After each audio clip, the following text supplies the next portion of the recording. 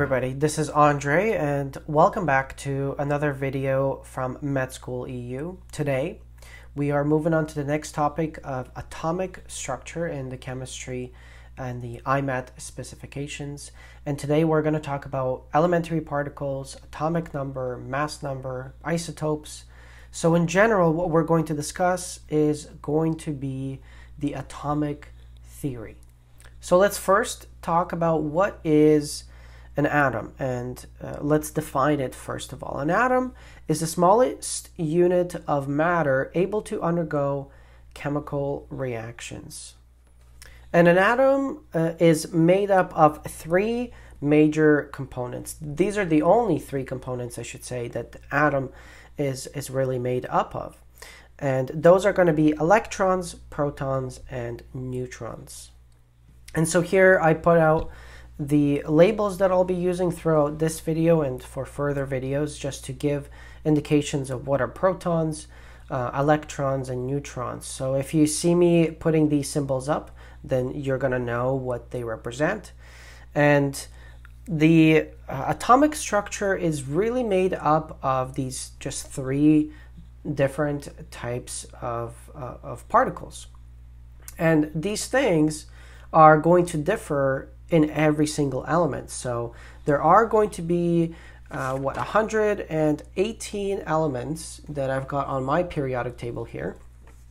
And all 118 elements differ in the number of electrons, protons, and neutrons that they have. So, and this is something that is evident based on their atomic number. And we're going to discuss the periodic table in the next section, but today we are just going to dive into the different types of things involved with an atom, what they mean, and how they make up their chemical properties. So first of all, let's talk about the structure of it. Now this yellow core right here that you see on the atom, this yellow core is called the nucleus, and the nucleus is made up of only protons and neutrons.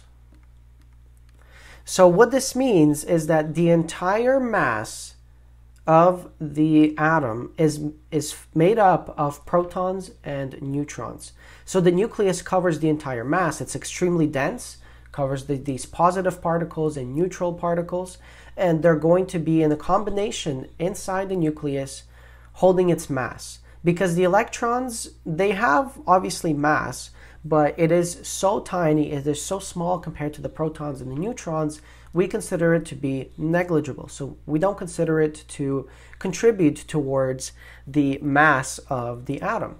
The only contributions that are made are by protons and neutrons, and they are made in approximately a similar fashion, meaning that protons make a certain contribution. Each proton weighs a certain amount, and each neutron weighs a certain amount, and the weight of each is extremely similar. And they all reside inside the nucleus. So generally speaking, the nucleus is going to be positively charged, right? Because neutrons are neutral. They don't counteract the positive charge of the protons. So here inside the nucleus, we are going to have positive charges, and we're going to have our neutrons. And so therefore it is going to be positively charged overall. Now the electrons are going to be flying around the nucleus, and this is not actually how it's made, but this is the atomic theory. This is how we think of it, how it is made. And this is how we perceive it in order to understand how their properties really work. So electrons are typically going to circle around the positively charged nucleus, because electrons are going to be negatively charged, and so their task is to really just float around and jump around the nucleus. They're not going to go inside the nucleus.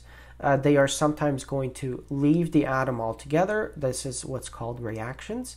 But other than that, the core electrons are simply going to circle around the positively charged nucleus, because positive charges and negative charges attract. So based on the number of electrons and based on the number of protons and neutrons, it is going to determine its chemical and physical properties of each element. So every single element that's there, there's nothing crazy or nothing new or different about them. They just have a different number of electrons and protons and neutrons involved in them, and nothing else, which gives them these crazy different properties. I mean, something like chlorine gas is completely different from oxygen gas or from hydrogen gas or from sodium chloride, which is a compound, right? These things are completely different from each other just simply because they have these micro particles that differ in their number. Now, the electrons are going to go around in their shells, so these are called shells. Now, the most outer shell is called the valence shell, and the most outer electron is called the valence electron. Now, why is this important? Well, because valence shells and valence electrons are going to determine the reactivity of the atom or of the element.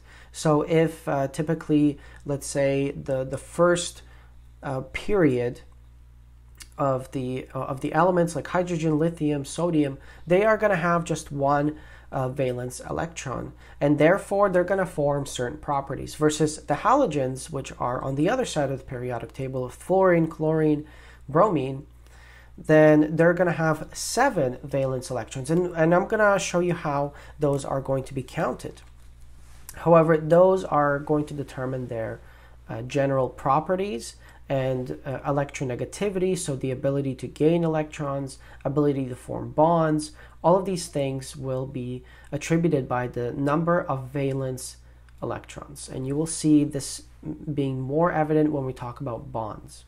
But generally speaking, you should also understand that a bond is basically an interchange or a sharing or a complete transfer of electrons from one atom or one element to another element, or between several elements that form a compound. That is a chemical reaction after all. It's basically making or breaking bonds. Now here, what I wanted to discuss is the way that the periodic table of elements is structured, and basically what information does it really give you, because that's something that you're going to be using in doing some of the basic problems involved on the IMAT exam.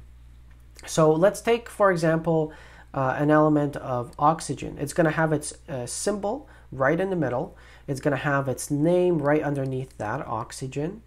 And it's going to have its molecular mass or its atomic mass right underneath here, 15.9994.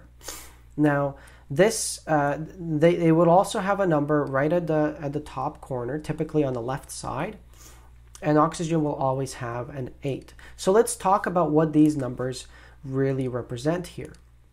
So the 8 here represents atomic number, and the way that the periodic table of elements is structured is based on the atomic number of every element. Well, what does the atomic number really mean? What does it give us? Well, it gives us the number of electrons, and it gives us the number of protons that this element has. So now I know oxygen has 8 electrons and 8 protons. The protons will reside in its nucleus, and 8 electrons will be circling around it.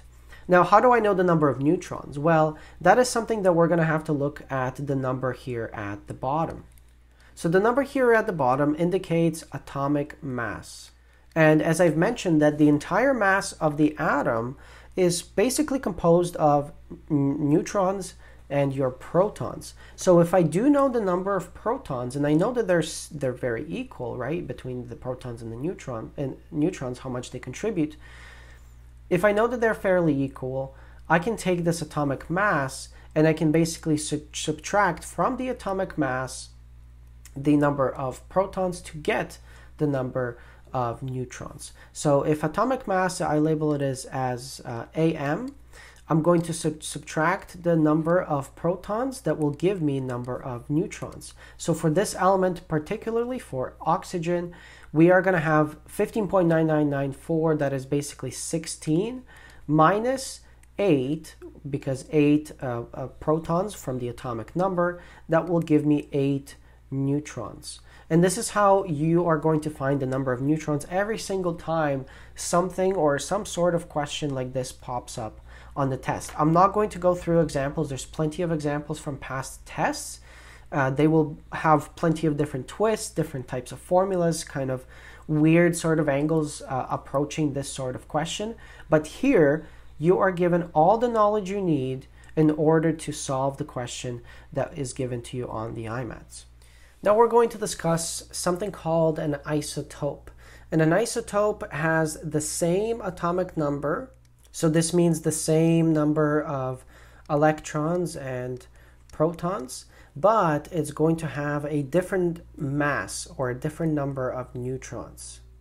So typically what we see on our periodic table and the masses that we see on there is basically a calculation of the average atomic mass based on the percentage of the isotopes that exists in nature. So for example, when we're talking about some sort of element, it would have, 80% of the element exists with an atomic mass of 16 grams per mole.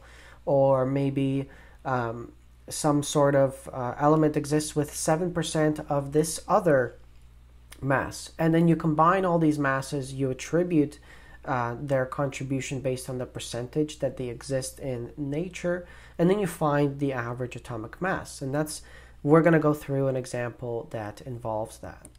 So element X has 4 isotopes.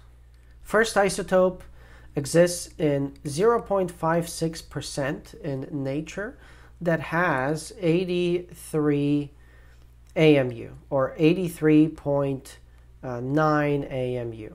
That's mass unit. Second isotope exists 9.86% in nature, so the concentration of it compared to the other isotopes is 9.86% of 85.9 AMU. Now, how do we find the average? Well, basically, what we're going to do is have to turn the percentages into decimal places, and then we're going to be multiplying it by mass and then adding everything together. So here's going to be the equation. And these are some of the questions that will come up. They will obviously give you smaller numbers because you can't use calculator on the IMAT, but this is the general gist of how you're going to find the average atomic mass of an ice with all its isotopes. And so our answer is going to be 87.61 AMU. And this is something that will be written in the periodic table, and that is going to resemble the average mass of considering with all the isotopes involved.